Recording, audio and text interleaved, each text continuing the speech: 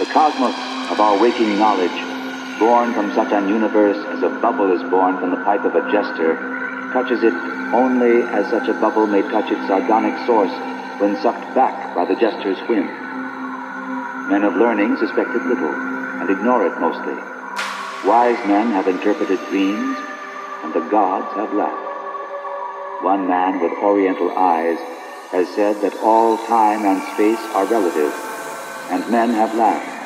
But even that man with oriental eyes has done no more than suspect.